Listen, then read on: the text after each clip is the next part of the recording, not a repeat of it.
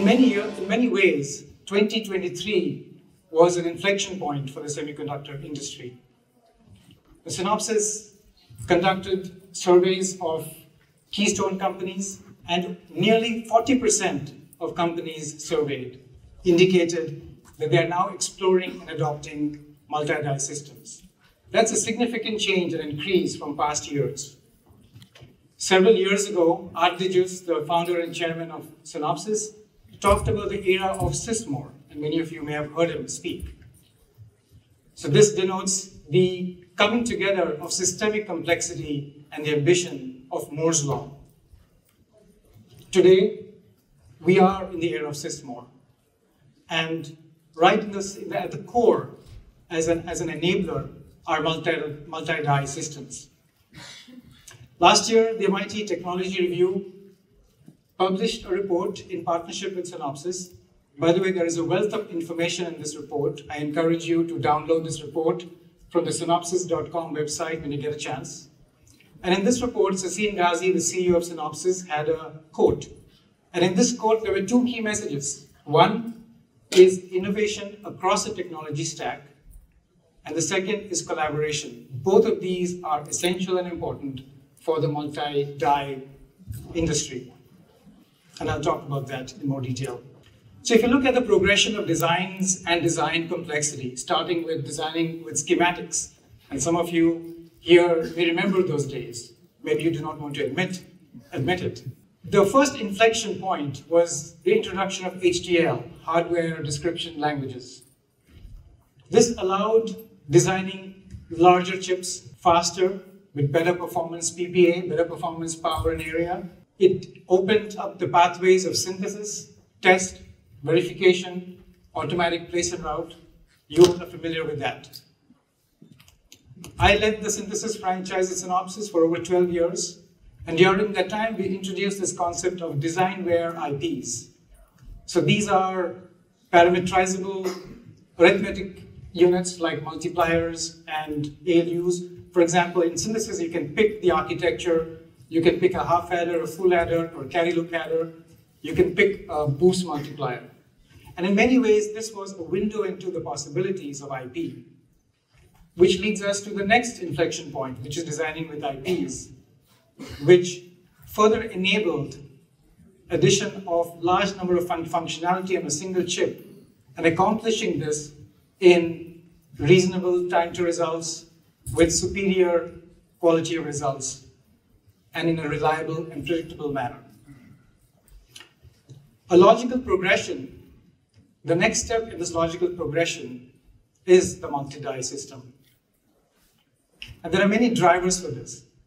So, and some of the earlier speakers alluded to this, that the multi-die ecosystem enables even small companies with small pocketbooks to develop complex systems where they can focus on their own competitive advantage, their differentiated value. I'm not sure if folks at the back can read the quote at the bottom. This is a quote from Raja Koduri of Intel, where he says that there's a 1000x more compute demand for AI by 2025. And you heard the 1000x number in previous presentations as well. So that's, of course, a key driver, but there are other drivers. And again, the previous speakers have spoken to them. So just to summarize what they mentioned, disaggregation, modularity, provides additional flexibility and configurability.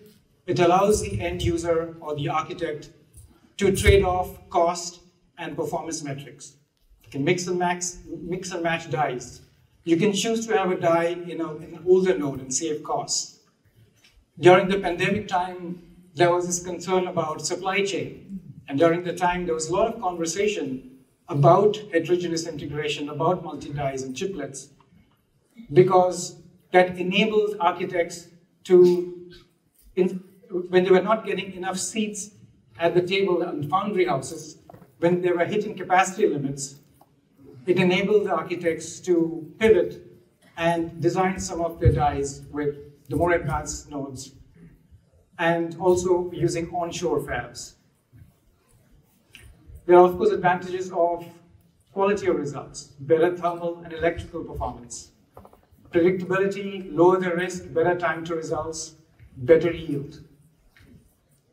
In 2023, Gartner released a forecast, and they estimated that the 3D IC market is expected to exceed $55 billion with a CAGR over 13% in the next 5 years. And there were other forecasts as well, which had extremely bullish trends with high double-digit CAGR for the chiplet industry. If you look at the data seems to defend these forecasts, and certainly there is a lot of momentum behind it. The table on the left shows the number of design starts by year, and the purple portion is the number of design starts with chiplets, or multi-die design starts. It's projected that in 3 to 4 years, by 2027, over half of the design starts will have chiplets. So that's a significant number, and it's very exciting. The data on the right from Synopsys looked at design starts in 2023, and nearly 50% of the design starts are in the server and AI market. Again, not a surprise. There's also healthy participation from other segments. About a quarter of the design starts is from networking and automotive combined. And there's also participation in edge servers, consumers, storage, etc. And those who attended the presentation from Yule earlier in the morning, there was an interesting data that they shared, which I'm presenting here again. And this data shows the volume of units, the number of units produced by year and divided into different segments. It's not a surprise that high-performance computing, servers, AIs, as well as PCs are beachheads for multi-die design and chiplets usage. The ASPs in these sectors are 1 to 3 orders of magnitude higher than ASPs, say, in the consumer SoC space. However, as the demand for adding more functions onto a chip keeps expanding in the consumer space, it's inevitable that there will be a strong march to chiplets in the consumer SoCs. And that's exciting because if you look at the volumes in the consumer systems, it's orders of magnitude more than the volume of units produced in the other sectors. So that promises a very significant TAM for chiplets. Now, all of this is made possible thanks to investments and advancements in many key areas, and I'll touch upon a few of them, starting with a comprehensive solution for heterogeneous integration across the full technology stack. And I'm talking about from architecture all the way to implementation, manufacturing, test. At the architecture level, there are many choices to be made. Disaggregation choices, packaging choices, flow planning. And when you talk about 3D, how do you stack the dies? And these choices have a profound impact on the metrics we care about: thermal performance, electrical performance, cost, reliability, yield. And so these choices cannot be made in isolation. And in the previous keynote, Subi talked about co-optimization. And that's an important theme for multi-die systems and large complex systems. Chip design and package design cannot be thought of in isolation. So there is this notion of co-design and co-optimization that becomes important. And to facilitate that, there is a need for systemic analysis, multi-physics. We're talking about not just looking at timing, but looking at thermal and power, EMIR, all at the same time. And then there are the dimensions of mechanical reliability and warpage. There is talk about ESD being an important factor as well. So it's important to have these analysis capabilities, system-level analysis capabilities, available throughout the technology stack. Verification is a big problem, system-level verification, where the goal is to have very high coverage without a massive pattern explosion, which can be prohibitive in terms of time to results or to verify in a timely manner. Use of silicon-proven IP and IP chiplets. And then last but not the least, lifecycle management, monitor, test, and repair. The ability to debug problems in a large complex system quickly. And even better, if we are able to detect problems before they happen and fix them or repair them, perhaps in the field, that's a tremendous value because the cost of failure is very high. So these capabilities exist today. and Synopsys is continuing to invest in this space. Another key enabler is advanced packaging, and the previous speakers talked about this. Organic substrates and wafer-level packaging are relatively low cost and have a decent adoption across different sectors. Now, silicon interposers and hybrid bonding offer higher interconnect density. Now, high interconnect density is important, and it enables more applications to benefit from the multi-die systems. There is continuous advancements and investments in the packaging industry, in packaging technology. In parallel, there is a lot of investment by foundries to grow the size of the dies that is manufacturable. Recently, TSMC announced a plan to grow their supercarrier interposer size using or leveraging their new CoWoS-L technology with the ambition of manufacturing or fabricating a die 6 times the reticle size limit, 6 times. So that's very exciting and bodes well for the multi-die industry. So fan-out wafer-level package has seen a lot of adoption, particularly in the mobile and wireless space, wireless basebands, for example, and is making its way into the automotive and medical sectors. Now, the linear interconnect density of the fan-out wafer-level package makes it possible for disaggregation. The interconnect density is a lot higher than organic substrates, and the relative cost of the packaging compared to, say, hybrid bonding makes it attractive as well. It has good electrical performance, thermal properties, as well as the package size itself is almost the size of the die size, which is, of course, an important property that makes it attractive. On the right-hand side is an example shared by Decca at the 2022 SNUG event, where they took a monolithic SoC and broke it up, or disaggregated it into 12 dies, and connected them with 5 redistribution layers, as shown at the bottom here. And this connection was possible because of fan-out wafer-level packaging. The bond pad pitch was less than 20 microns, line and space was less than 2 microns, and that provided the wires per millimeter, or the interconnect density needed to make this happen. And as a result, we have a multi-die system with all the benefits that come with it, a lower cost system with higher yield than a monolithic SoC. As the design complexity grows, the opportunity for AI to improve productivity and TTR, time to results, significantly is huge. And some previous speakers have spoken about this opportunity as well. And I think there are several sessions that address this as well. So the opportunity is in many different segments. There is a collaborative segment where it can help with answering questions, perhaps even product level questions. How do I do this? Analyzing your workflows. Am I doing the right thing? Is there a better way of doing things? To taking it to the next level of sophistication of creating these workflows. The flows, for example, for design implementation, perhaps even RTL generation, assertion checks generation, and then further sophistication of exploring the design space, which is pretty massive for these large, complex designs. And so doing these design space optimization, PPA optimization, quality result optimization. And then certain segments like verification, where the system level verification to achieve a very high level of fault coverage can be prohibitive in terms of runtime. So there is an opportunity for AI to help maximize the coverage while minimizing, for example, the pattern count. And there are several such examples, and some of these solutions exist today, and this is another space where Synopsys continues to invest heavily. The importance of ecosystem cannot be underestimated. Synopsys is deeply engaged with many stakeholders and keystone companies with the objective of developing interoperability standards, developing solutions and methodologies, investing in research and development, and partnering with third-party solutions, best-in-class solutions, to ensure that we have the best solution, the most efficient solution available for our end customers, end-to-end whole technology stack.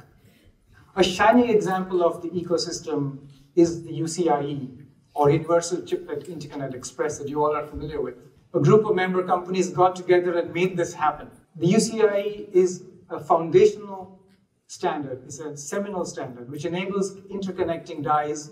These dies could be from different vendors, They could be from different technology nodes. It has good performance latency protocols. It has support for the full protocol stack. It's comprehensive and future-proof, but more work needs to be done. Intel Foundry, TSMC, and Synopsys joined together, collaborated, and developed the first test chip for UCIe, codenamed Pike Creek. In this quote below from Pat Gelsinger, Intel CEO, he gave this quote at the Intel Innovation last year. He said, the first test chip for UCIe and the beginning of the chiplet era. So whenever I see this quote, I feel a tingling. It reminds me of this famous quote from Neil Armstrong. The first step on the moon, one giant leap for mankind. It feels that way, doesn't it? I'm pumped up, I'm charged up. Last year at the TSMC Open Innovation Platform, OIP, the TSMC and Synopsys announced the results of a collaboration where two dies communicated with each other using high-speed UCIe-based interface IPs and GPIOs as well, general purpose IO interface IPs as well. But the key objective was to showcase the power and importance of MTR IPs, or monitor, test, and repair IPs. Like I explained earlier, for a large system, MTRs, monitor, test, and repair becomes very important. And this project leveraged TSMC's CoWoS, or chip on wafer on substrate interposer technology. Another example is this example where a multi-die system was developed and it exercised the full technology stack. And this was a collaboration with Alchip. Alchip is one of the large ASIC vendors. They're also a provider of advanced technology, packaging technology solutions. And in this project or exercise, production-proven 2.5D packaging technology was used from Alchip, along with the full EDA stack and silicon-proven IP from Synopsys. And this project exercised a whole technology stack from architecture and flow plan exploration to multi-physics thermal power analysis, to using IP with 3D fabric technology rules, analyzing the package choices, IO bumping, hybrid bond, bonding analysis, guidelines for CP or signal integrity, power integrity, and so on. The objective was to grease the ramp for easy adoption for our customers, to ease their shift to chiplets and multi-die. So where are we today with multi-die systems? The usage today is driven by a large measure by data centers. All of you are aware of that. But there is a shift towards chiplets in other segments as well. Other speakers talked about automotive. The 2.5D chiplet-based approach is trending in the automotive sector. And in the mobile sector, where form factor is important, 3D chiplet-based designs are trending. There are other sectors where cost is important. For example, we see the use of organic interposers. UCIe was a seminal standard. More work needs to be done. For example, expanding this protocol or the standard to stacking. Standard languages and standardization for capturing rules, for testing, test methodologies are important, among others. So standardization remains an important area that we need some progress on. Productivity through AI, I talked about that. There are lots of opportunities, including full automation, in the 3D space, design space optimization, and in the 3D multi-die systems itself, a generalized solution for logic-on-logic stacking, as well as adoption of full end-to-end automation. Now, if you take a note or take a pause to see what we have today, there is a significant demand for large, complex designs. You hear about silicon everywhere, silicon to software. Customers building their own silicon for differentiation. All of this is driving the growth of the semiconductor industry. So the demand is available. And if you look at the benefits of multi-die systems, they cater to this demand very well. Low cost, high yield, time to results, mix and match, configurability, flexibility of the dies, modularity, etc. If you look at the enablers in terms of end-to-end technology stack, advanced packaging, ecosystem, AI, etc., that's available today. Of course, a lot more work, a lot more investment is needed. it seems that now is a time where we will see a significant growth in the usage of the chiplets and multi-dies. And let me leave you with this note, that the more designs that use chiplets, this in turn will have a positive feedback cycle, which will induce more investment, more research, more advancements in this whole ecosystem of chiplets and multi-dies, which in turn will fuel more usage. And it seems to me that we are at this point today, this inflection point today. So the time is now. Let's work together to make it happen.